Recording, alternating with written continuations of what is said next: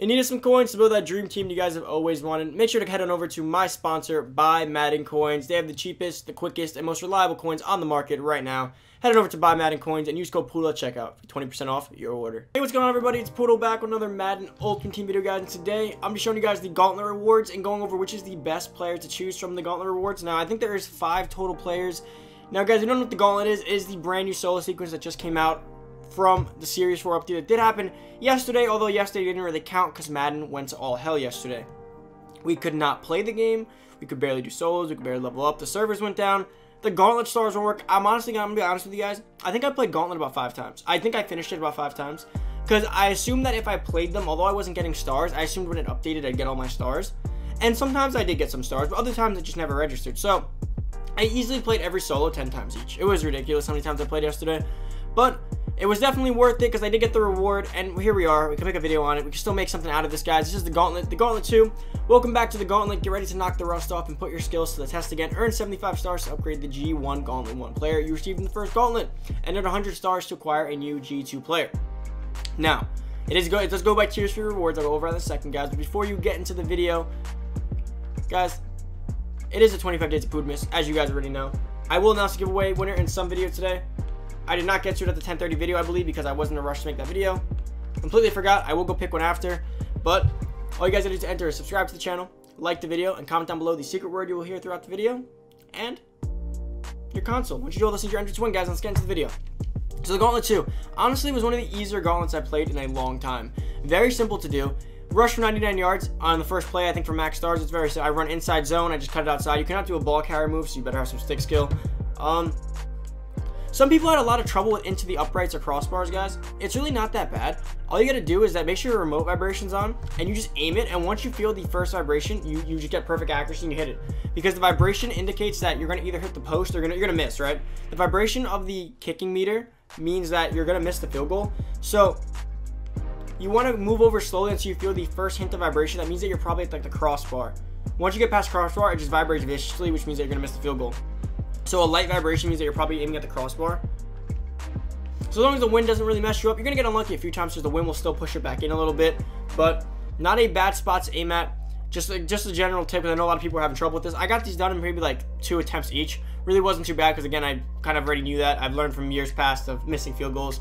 Pretty much how to not miss a field goal is to make sure it's not vibrating. And these were pretty easy. The hardest ones are probably the last 2. You don't have to play the last 2, though. If you guys want the expert token, eventually you will have to play the last one. But for the sake of getting your 78 pluses, your 12,000 coins, your 78 pluses, your 18,000 coins, your G2 upgrade token, and the Gauntlet Fantasy Pack, you don't actually have to play all of them. That's for these rewards down here. You only need 100, so I pretty much played the first 8 or so of each, and I left the last 2 on all of them. That's pretty much how I attacked this. It seemed like the easiest way to go about this. Now, guys, the G2 upgrade token they did give us is used to upgrade our initial Gauntlet players from the last Gauntlet, like Ed Oliver, Leonard Fournette, Juju Smith-Schuster, and so on and so forth. So I'll probably end up upgrading, I think, maybe Ed Oliver, because he's still a defensive tackle, is decent depth for me. But up to you guys. I think Devin White's one of the better options if you don't have Shazier or Lewis or Lanier. But I obviously have Lewis and Shazier, so I can't really use White, but I think he's probably one of the best options. And Juju's not horrible either. Now, we obviously got our fantasy pack. And I don't know who I'm going to take yet, but I did rank it. So I'm going to give you guys my exact rankings. My issue is that I really can't use any of these players. So I don't want to take it yet until I buy my new players on my team. But I'm going to give you guys my overall rankings for what I think are the best options to take and who's going to help the most amount of teams. It comes down to your team, though, at the end of the day. So that's what the rankings are good for, right? Let's say I put a player here at 1. But you have 2 of these guys already. Like, you have guys that are better than him. So you can go to my second ranking, and that's going to fall to second. That's kind of what the beauty of doing these are for you guys. So I'm going to go over each player and then give you guys my rankings. I do have a lot of packs saved up. Don't worry, those are saved up for Zero Show. I have quite a few pack opening things to go over with you guys, hopefully, when the Zero Show finally drops. So getting into the Gauntlet 2 Fantasy Pack, our first player is Marshall Yanda. Our second player is Emmanuel Sanders. Our third player is Jared Cook. Our fourth player is Terrell Suggs, and our fifth player is Xavier Rhodes. So start from the right here. Let's compare. Let's read the stats. So, Xavier Rhodes has 90 speed, 89 excel, 86 agility, 95 jumping, 90 play rec, 90 man, 87 zone coverage, 95 press. Now, guys, the beauty of Xavier Rhodes here is that, yes, if you do not have any other great cornerbacks or you're kind of lower corner, he is a very, very solid option. He's all around the board, can do everything. Great jumping, great man, great press. He's very physical, super physical cornerback. So I honestly recommend him. I think he's one of the better options to choose. The only issue with him is that he cannot be powered up. So you're gonna have to get, if you have lockdown though in John Madden, you will get him to a 90 zone, which means he will be threshold in almost everything. He'll be a solid shutdown man type corner with great physicality. He's not gonna be the fastest guy, but depending on your team, he might fit right in line with all that. Now Terrell Suggs, not one of my favorite options. 92 overall, 77 speed is way too low for an outside linebacker. 82 excel, way too low for an outside linebacker. 88 strength is good. 86 tackle is a little low. 93 play rec's great. 85 block shed is way too low for a pass rushing linebacker. 90 power move is great, and 70 finesse move. Now here's the issue. 90 power move is good, but he can't block shed. Now, right now, with the way this game plays with stretch, you need your outside linebackers to be able to block shed. They have to have above 90. It's just a given. Because with all the stretches, typically, your end will pick up the first block, and then your outside linebackers will either get loose on the running back, or they will have to block shed. Now, if they're 77 speed, first off, he's going to get beat to the outside. Or you have to overcommit, and then he's going to juke you inside. There's really no winning when it comes to stretch here. And then if you do get blocked, you're most likely staying on that block long enough, because with that speed, you're never going to catch up. At least guys like Lawrence Taylor, if they get blocked for a second and then they get off it, they can still chase him down a little bit. And if the running back has to make any moves, you can probably chase him down. With Terrell Suggs, he's too slow. Not really a fan of the Suggs. Do not think he's one of the best options. Secret word for this video is cookie. Comment down below the word cookie, your console, like the video, and subscribe to the channel. Once you do all those things, you are entered to win the giveaway. Good luck. Enjoy the rest of the video. Let's hear it. Now, Jared Cook, 84 speed, 70 strength, 92 catching, 87 catch in traffic, 89 spec catch, 86 short route running, 84 medium route running, and 62 run blocking. So as per usual, Jared Cook card has decent athleticism, decent catching, decent route running. He's always all around. Now his catching's better than usual. So what's funny is that back on his Raider days, he would always have a really high speed and a really bad catching and route running. But I guess now that he's gotten a little older, he's more of a savvy vet now. And if you guys do watch in real life, he has gotten a lot better at catching. He's made some pretty great catches for the Saints. He's a pretty great weapon for the Saints this season so far. So I guess that's kind of how it's run. He's gotten a little older. He's not exactly as fast as he used to be, but he's gotten a lot better with his hands. So in my opinion, he's like a budget Kittle. He's a budget Kittle because he's a little bit slower, and he can't run block as well. And that run block is important, right? If you're not going to have run block, you better have like an 88, 87 speed. You're going to be able to run block. Kittle can do both, which is why I'm still going to probably stick with Kittle. But Jared Cook is not a bad like tight end too. If you needed one that can just go out there and run routes for you, not bad at all.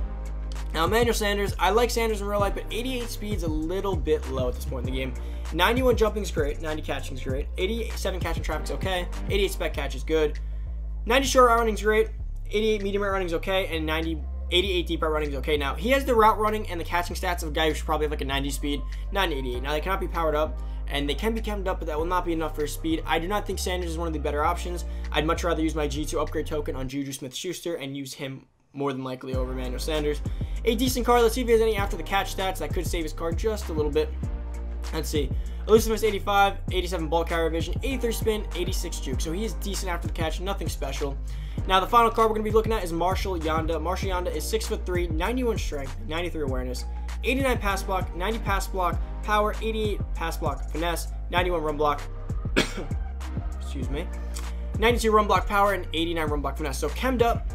He will have almost all the passing thresholds and almost all the running thresholds covered. He will have almost pretty much all above 90 stats. He is going to be better than my David DeCastro, which is why I'm leaning towards him as one of my top options, because what better than to get a free right guard, right? Lineman's always a position you want to take a free card out, in my opinion. Always one of the ones you want to at least look at or give an idea of, because at the end of the day, it's a position you don't like buying, and he's good. He's a great card. Marshall is always a staple on most Madden teams when it comes to linemen. So I think he's really, really great. Now let's go check out his impact and his lead blocking first. That's always important. He's honestly not that slow either with the 79 excel. Now let's see what his lead block and impact block. Impact block's a 90. That is solid. And is his lead block good? That'll sell me right there. His lead block is 880. So that's not great, but the impact blocking was pretty good. So if I had to rank him, starting from least to greatest, last place, I'm probably putting Terrell Suggs. If he had a Ravens on him, if he was a Raven, I would have put him on like third, because you can put him on a Ravens team, and on a Ravens team, he's going to be pretty good. He's going to be able to make up for a lot of things that the Ravens team don't have. And yes, I know you can change him, but he's not power up available yet, so you cannot change his team just yet. Now, for the second to last guy, so Terrell Suggs number 5. Number 4, I'm going to have to put Emmanuel Sanders. Now, Emmanuel Sanders would have been a little bit higher had his speed or juke or spin have been a slightly higher. If his speed at 90, he'd be great, but 88 speed, too slow. There's tight ends with that speed at this point. And he's supposed to be a shorter guy, a good route runner that has good speed, and he does not really have any of that. I mean, that route running, I mean, you got guys like Torry, Holt for free who are way better. We have a lot of guys who fill that role on our team already. I don't see him as a need. We have plenty of guys with good route running this year. Michael Irvin, Torry Holt. I don't have many examples on my team, but trust me, there's plenty. Now, so this is 5. This is 4. Number 3, I'm going to put Jared Cook. I would have put Jared Cook a little bit higher if his speed was like an 86. If it was an 86, I could have matched up Kittle's speed. He would have beat him in catching, would have lost in running blocking. Still a solid tight end, guys. If you don't have Kittle and you have no other tight ends right now, Jared Cook is not a bad option at tight end. He's decently fast, can catch really well, actually, surprisingly. Can make plays, can route run decently. His run blocking does suck, but we never really get Jared Cook cards for run blocking. Now, for the final 2, I'm going to be putting Xavier Rhodes at number 2. Now, I would have put Xavier Rhodes a little bit higher, but here's the issue. To get his zone to a 90, you're going to have quite a few things that not a lot of teams might have. You're going to need lockdown max. To get it above 90, you're going to need lockdown max, and you're going to need John Madden lockdown, or John Madden pass D. So, with all that, though, his press is going to be like a 98. He's going to be very, very good if you have all those things. Now, once he's able to be powered up, if he was able to be powered up, guys, he'd be one of the better cornerbacks in the game. But the agility's too low. First off, agility's big for me at cornerback. It's too low. His Excel's a little bit too low, and his speed's not the greatest either. At this point in the game, I think we need that minimum 92 speed. There's too many fast guards. There's Tyreek Hill, Devin Hester, and stuff. You're not going to do anything against them. The press is great, though. I really do like the press. He's definitely one of the top options. And now, I think at number 1, I'm putting Marshall Yonda. Now, Marshall Yonda and Xavier Rhodes are really close 1 and 2s, guys. Like, you can go either way, depending on what your team needs. He's a depth position.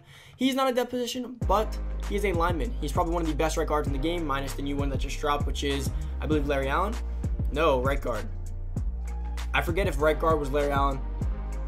Yeah, I think it was Larry Allen. Larry Allen's at right guard, so he did just drop NFL 100 Larry Allen, but Marshall Yonda is going to be one of the best options at right guard behind him, and he's free. You get him from the Gauntlet. You could slot him in there. He's going to be a great run blocker, great pass blocker, and on Ravens teams that probably desperately needed a brand new upgrade to Marshall Yonda. You cannot power him up yet, but when they do get the expert tokens and all that stuff is done, you can do the master sets. You will be able to upgrade him at some point.